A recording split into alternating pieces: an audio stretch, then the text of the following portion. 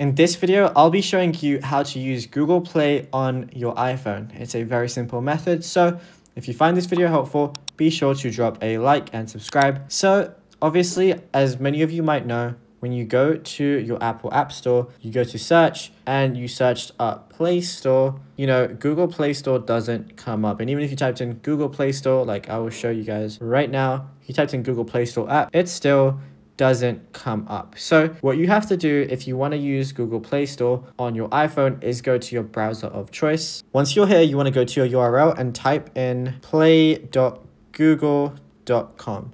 So once you go there, it's going to show you the Google Play Store. Sign in if you haven't already.